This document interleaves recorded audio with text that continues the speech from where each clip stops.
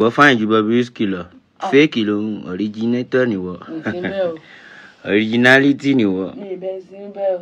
Show fun. Welcome back to the voice update. More guys say not be small thing. I will play the rest of the clip for you guys to hear everything Portable said as he continued to praise his wife over Bobrisky. Portable and his wife are currently in South Africa having the best time of their life, and Portable don't come out again to say his wife is more beautiful than Bobrisky and Bobrisky can never be like his wife. So guys, let's hear everything Portable said. Don't forget to subscribe. Please subscribe, like this video and drop a comment.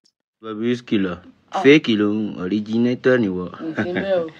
Originality ni wo. Show fun. For Bobrisky. Ọkùnrin mà ni. Tó máa ń jó obìnrin.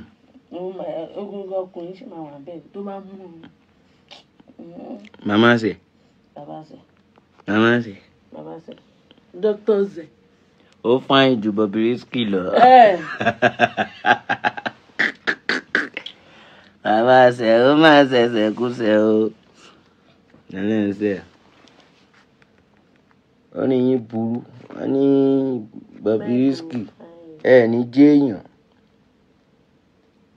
Ìyàwó mi na reality woman. Jọ̀ǹgbà. Natural woman, natural beauty. Àwọn tó ń pa pancake Bobrisky ni. Ó dà gẹ́gẹ́ bí ìṣọ̀ ẹ lọ́ máa fi ń. Bí ìṣọ̀ ẹ lọ́ dream. Did you dream of my wife? Ó ní ojú Bobrisky. Eré fresh ju Bobrisky lọ. Eré oríṣi kankan. Natural beauty lérè ọgbẹ́ ni. Àbẹ̀ ẹ̀wọ̀n ìkòkòrò jẹ́ ó mi my investment. You know see my investment. Má fi mí lẹ̀. Kọ́kọ́ fún mi lówó. Owó iná ní kòkòrò.